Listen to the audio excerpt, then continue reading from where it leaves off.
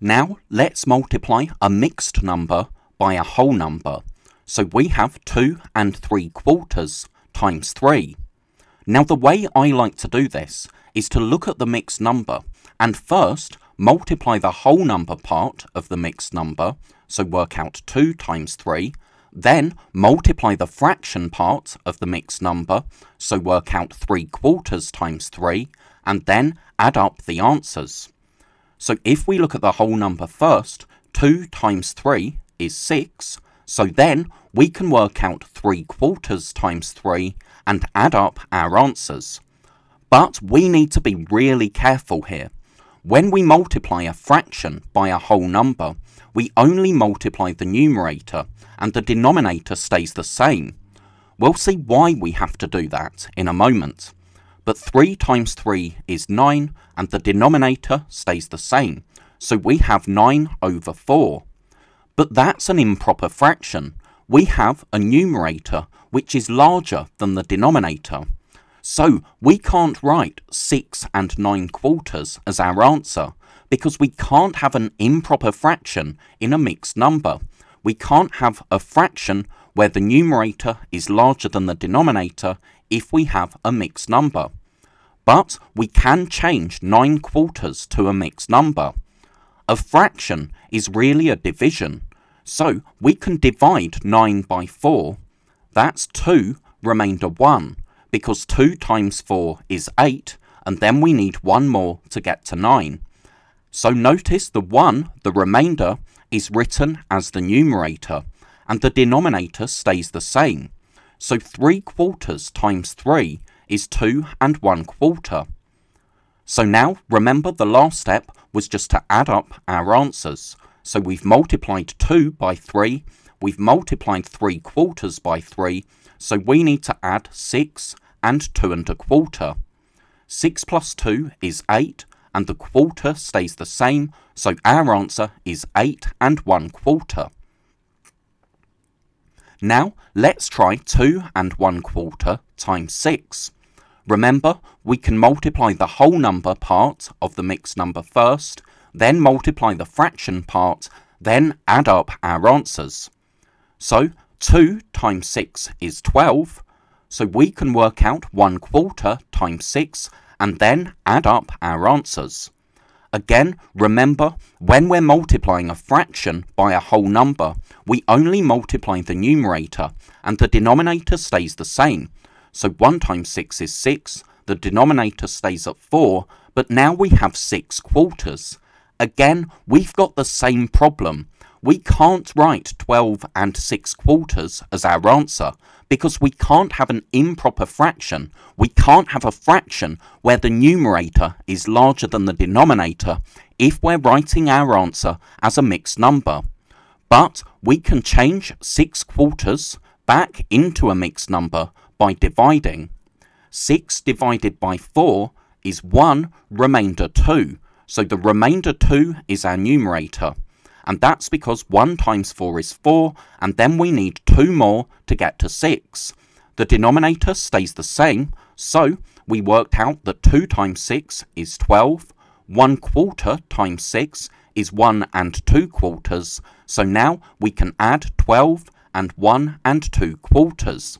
12 plus 1 is 13, the 2/4 stays the same, so our answer is 13 2/4. But now, let's think about why this method works. Why we can split the mixed number up and multiply the whole number and then the fraction and then add up our answers. So let's take the first question, 2 3/4 times 3. We worked out that 2 times 3 is 6, 3/4 times 3 is 9/4, which is 2 1/4, and then we added 6 and 2 1/4 to get our answer. But let's think about what multiplying a mixed number is really about.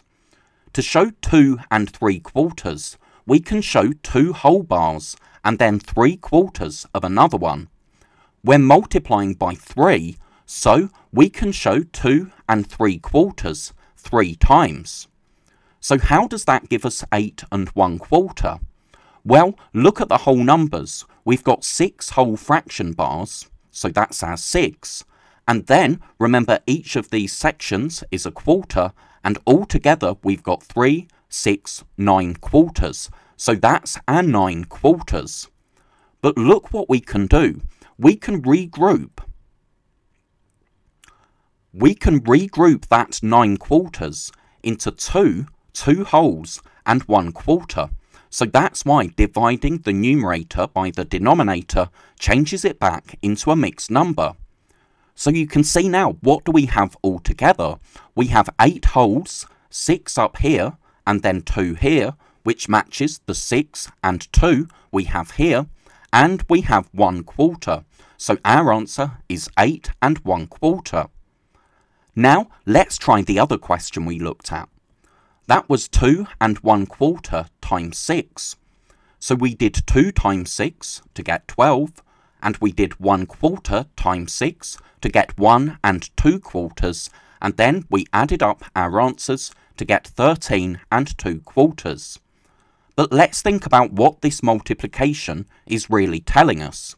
We have 2 and 1 quarter, so there's 2 wholes and 1 quarter of another fraction bar, and this time we're multiplying by 6, so we need to show 2 and 1 quarter 6 times. There we've got 2 and a quarter, 1, 2, 3, 4, 5, 6 times. So you can see how our working out matches.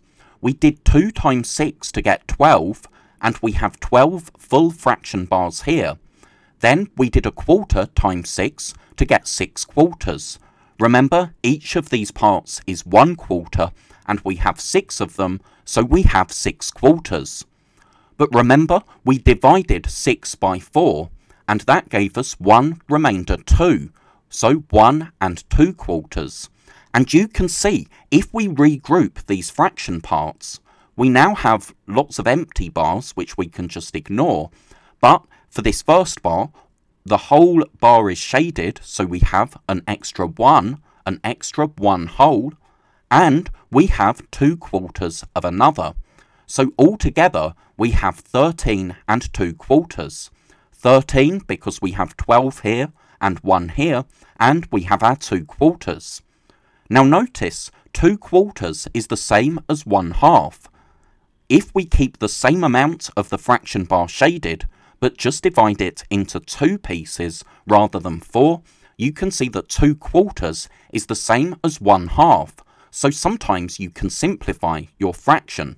So we could have written 13 and 1 half instead of 13 and 2 quarters. But most of the time, you'll still get the mark if you leave the fraction unsimplified. Now 1 and 1/3 times 60. So we can follow the same steps. Do 1 times 60, do 1/3 times 60, and then add up our answers.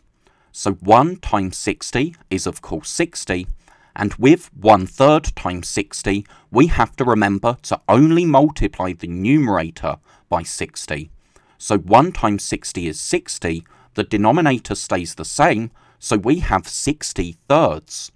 Remember, this is an improper fraction, but we can change an improper fraction back into a mixed number by dividing. Now 60 divided by 3 is 20. You might need to use short division here, or you might be able to do it mentally. 6 divided by 3 is 2, 0 divided by 3 is 0. So we've worked out 1 times 60, we've worked out 1/3 times 60, so we just add up our answers. And 60 plus 20 is 80, so that's our answer. So notice sometimes when you multiply a mixed number by a whole number, you still get a whole number as your answer. And we have that because 60 divided by 3 was exactly 20 with no remainder. Now 13 times 1.5.